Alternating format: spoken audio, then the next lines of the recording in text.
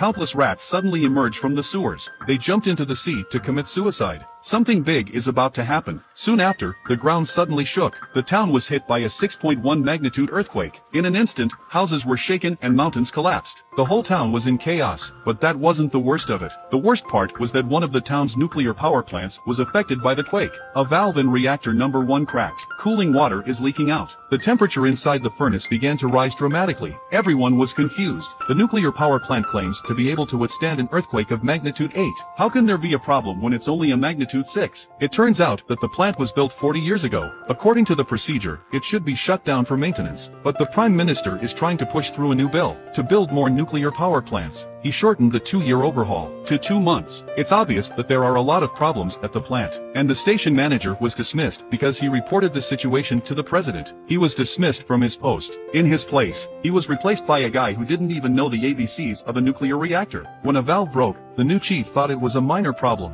The new station chief thought it was a minor incident. Just replace the valve with a new one. So he found some repair tools to deal with it. But the maintenance workers were afraid of radiation. In order to shorten the working time, they didn't replace the valve with a new one. Instead, they just welded the cracks. As a result, the pressure of the pipe was too high and it burst. A large amount of cooling water sprayed on the workers. Radiation levels directly exploded. Worse still, due to the massive loss of cooling water, the temperature of the fuel rods soared and melted. Meltdown will produce a large amount of hydrogen gas. The maximum pressure that the barrier can withstand is 420, but it's already at 350. We need to vent it immediately or it will explode. The president called an emergency meeting. He called for a blue alert. He asked for a blue alert. He asked for a blue alert, because the exhaust will cause harm to the human body. But the Prime Minister was adamant, because a warning would cause a national panic. The national economy would collapse. The president is furious, but there's nothing he can do, because he's been out of power for a long time. He has no power at all. And while they're here, they're at an impasse. The nuclear power plant is in danger. The pressure inside the containment vessel has exceeded its peak. It could explode at any moment. But the old station master couldn't wait for an order from the higher-ups to ventilate. At that moment, the workers in the workshop heard that the nuclear power plant was about to explode. They dropped what they were doing and started to run for their lives. But the higher-ups locked up the only way out, forcing them to return to work.